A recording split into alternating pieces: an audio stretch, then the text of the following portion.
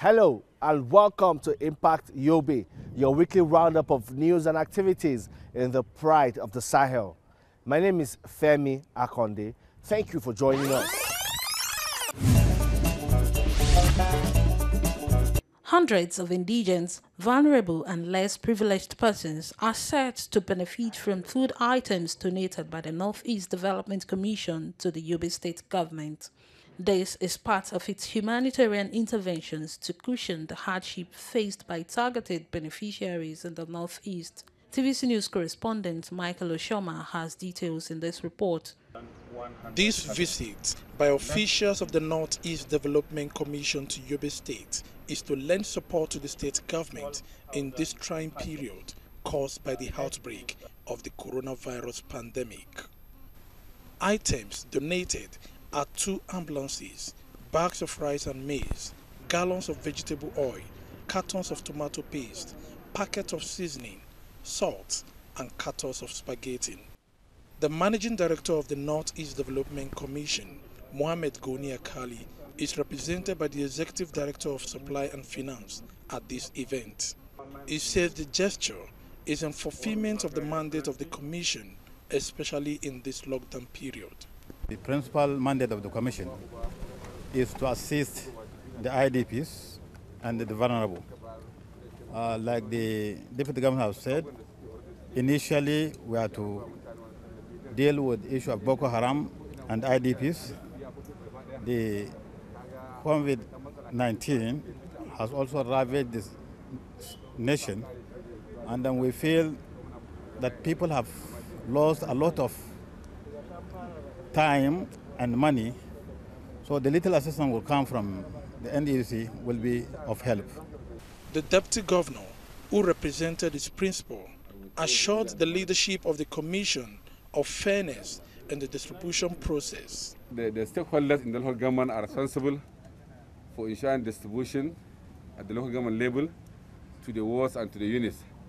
And equally, all palliative measures that are being given to the state government, the same channel, rules of distribution will be followed, inshallah. The palliatives donated by the Northeast Development Commission is targeted at the less privileged, vulnerable persons and the aged across the 17 local government areas in Yobe State. Michael Oshoma.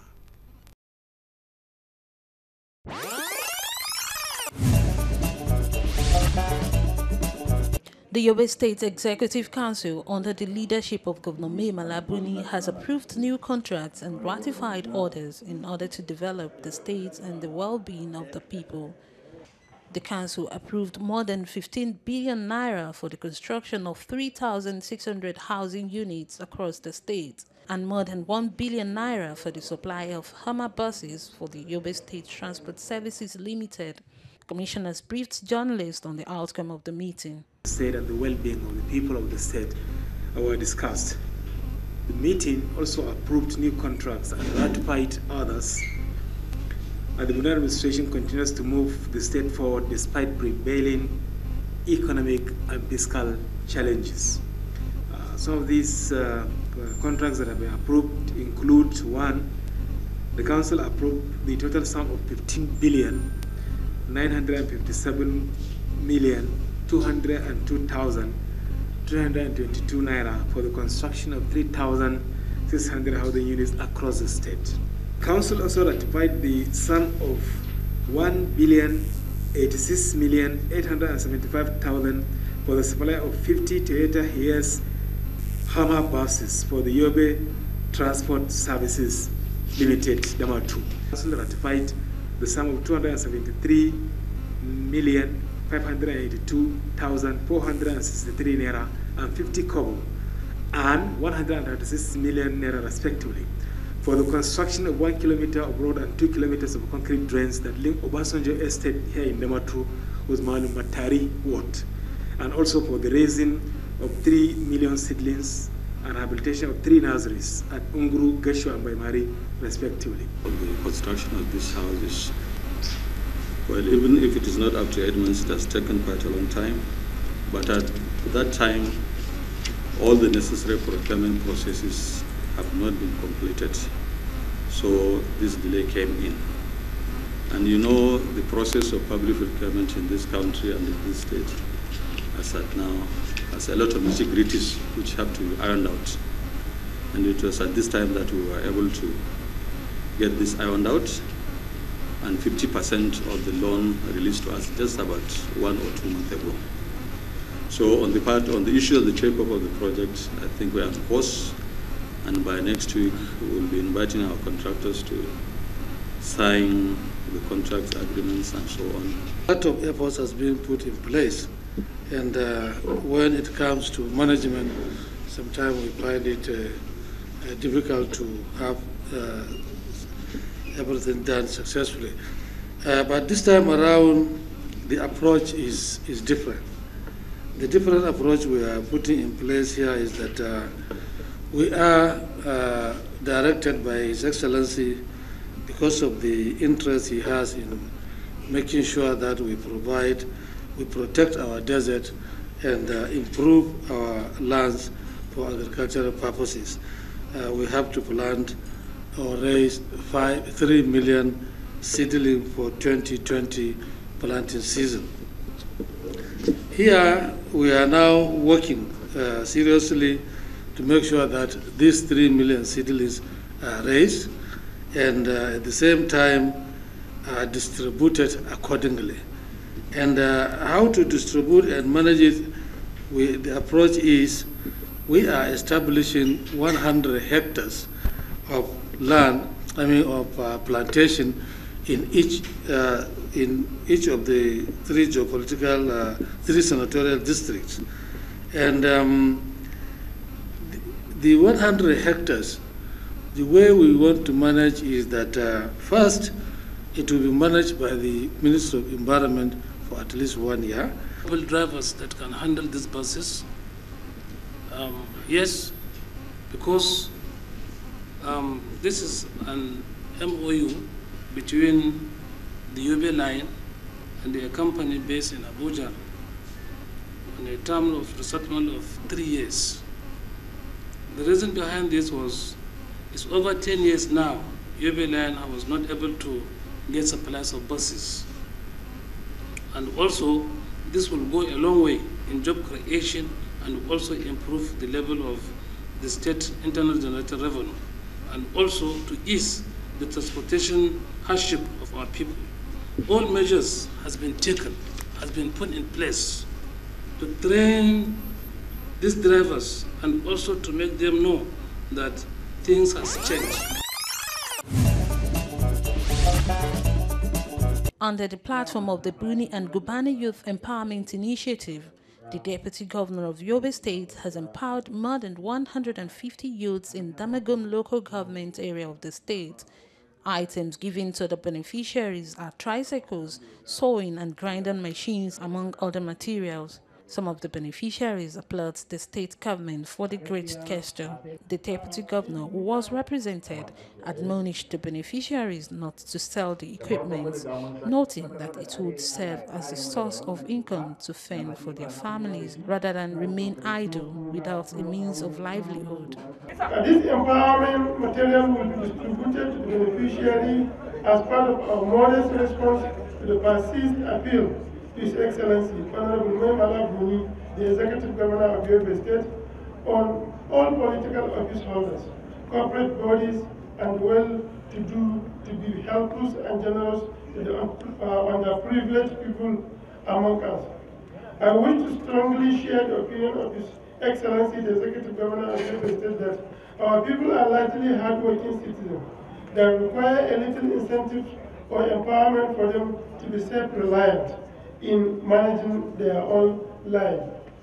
In spite of the various development challenges with regard to our land resources, the present administration of Yobe State, under the responsive and exemplary leadership of His Excellency, Honorable Malabuni, has demonstrated its commitment to empowerment and human capital development through training in paint production for over 500 youths.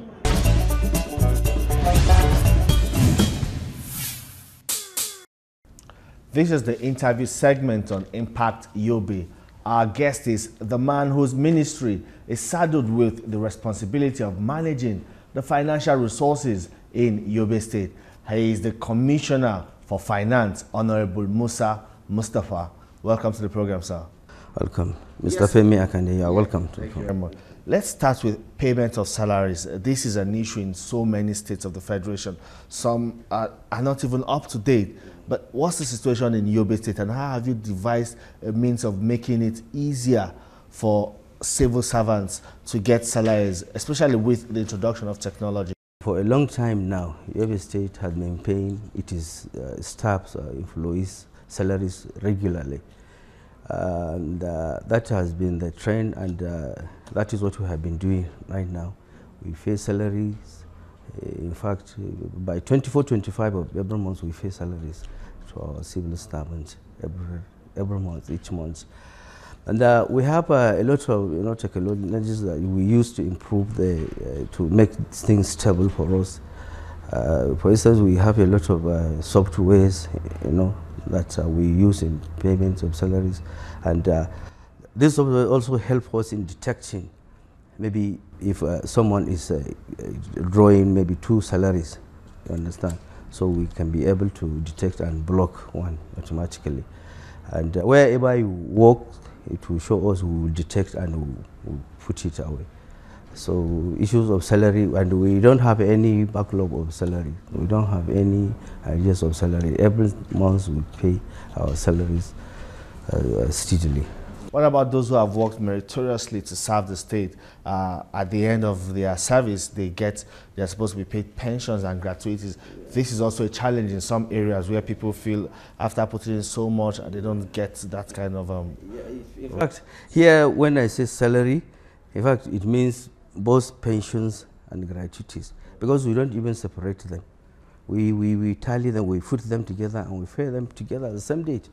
The only difference now is here, when we are taking the totals, we say this is for salary, this is pensions, but we pay them together, at end of every month. We pay them together. We pay pension regularly every month. Nobody is when this state 1 month's pension, and even the gratuity we pay them. And then let's talk about a minimum wage. In some states, the organized labor and the state government have been at loggerheads over agreements or agreeing to pay the minimum wage. What's the situation in Yobe State? No, I think it's different, because His Excellency, the Executive Governor, has made pronouncement in January, mid-January, and he said he promised the civil servant that in fact, he approved the payment of that new minimum wage. And there and then we swung into action, and we paid that minimum wage by January. So this January we paid that 30,000 minimum wage salary. Everybody knows they were, happy. So we paid that one. We paid. All right. Well, that's interesting. And then revenue generation is something that is also very important in funding the budget. How have you been able to ensure that you generate enough revenue to also complement what you get from the federal government to ensure that, yes, the state keeps running? In terms of revenue, also we put in some measures to see that we improve in terms of the revenue generations. Honestly, you may be aware that our revenue generations level is quite low, but now we are making frantic efforts to see how we can improve on that. In fact, right now I'm in talks with a particular consultant. We are talking to see how we can improve the revenue level of the state. Also, without inflicting pains to our teeming population or our business people. You see how we will reconcile, how we increase the revenue level still without inflicting any injury on our small businesses. Small businesses, yes, who we are trying to help. In many ways we are trying to see how we will improve their businesses also.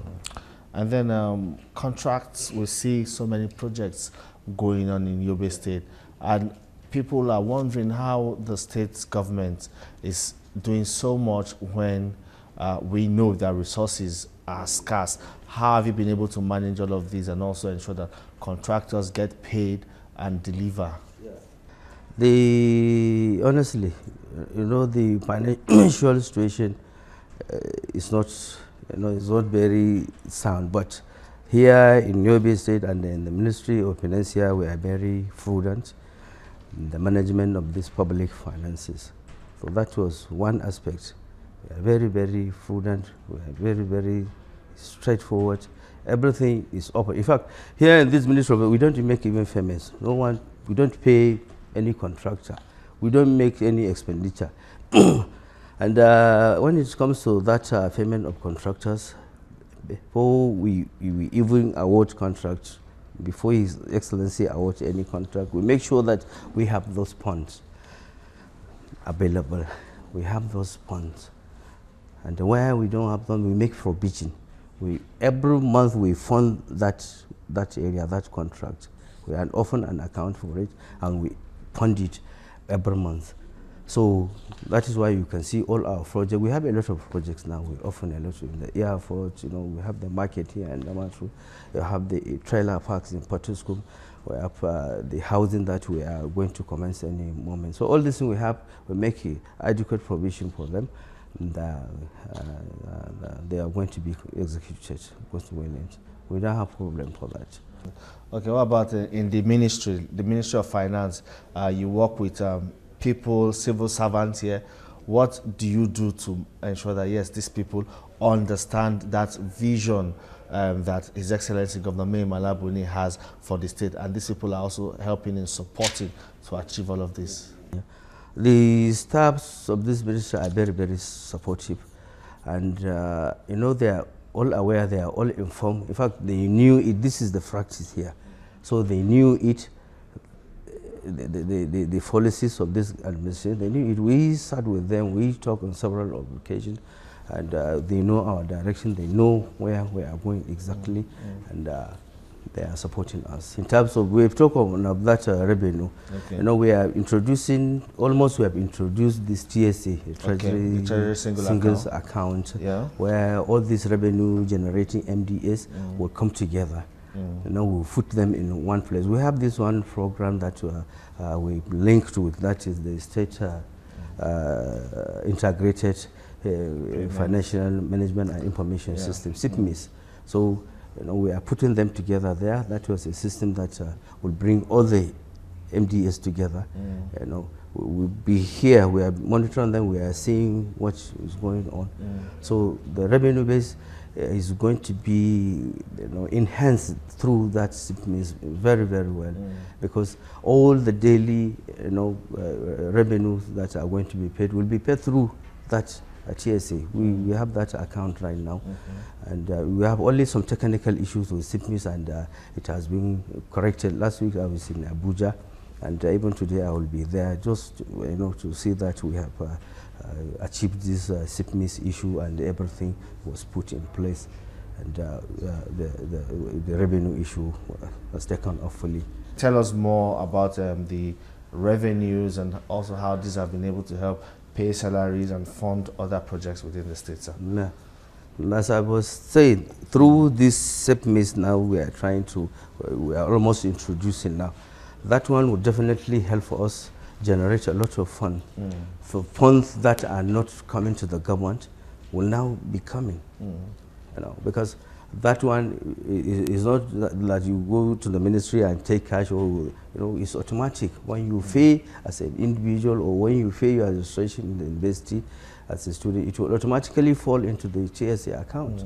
So it comes here automatically. It's a lot of money that is not coming to the state. So right now it's going to come, and it's going to be utilized for the development of this state. That was the intention of His Excellency, the Executive Governor, Alhaji Mai Mala Buni. So we have been working around the clock. You can see he has been roaming around to see how we can get some support for us to complement this federal government allocation and the revenue, low level of revenue we have. So we are doing a lot of things. Excellency is doing quite a lot of things. And there are quite a number of things that maybe I don't want to name here, but they are coming. Of course. We are definitely going to get them. We are going to get a lot of helping hands and support to enable or execute all these projects we have at hand. Let's give a projection. Let's say in the next 2 years, what should the people expect from the government in terms of financial management? And in the next 2 years, because we see a very strong Ministry of Finance with a very strong financial base that will support even stronger projects than these ones we are doing. Because what we are footing now, is for the future, is for the next 2-3 years you are talking. Because in those 2 years we are okay now, we are stable, but we are going to get more stabilized in 2 years, I'm sure. We are going to get more funds, we will often of more projects, and His Excellency will be doing wonderful things in 2 years to come. Well, we'll wait. Okay, we'll wait to see all of that, and we wish you all the best as you continue in these strides of improving the finances of Yobe State. There you have it, the Commissioner for Finance in Yobe State, Honorable Musa Mustafa, telling us all that there is to know about financial management and even making projections for the state government on the program Impact Yobe. Thank you very much for your time on the program, sir. Thank you. You're welcome, Mr. And that's our package this week. Until next week, when we come your way again with fresh news and updates from the Pride of the Sahel. The program has been Impact Yobe. And my name is Femi Akonde. See you next time.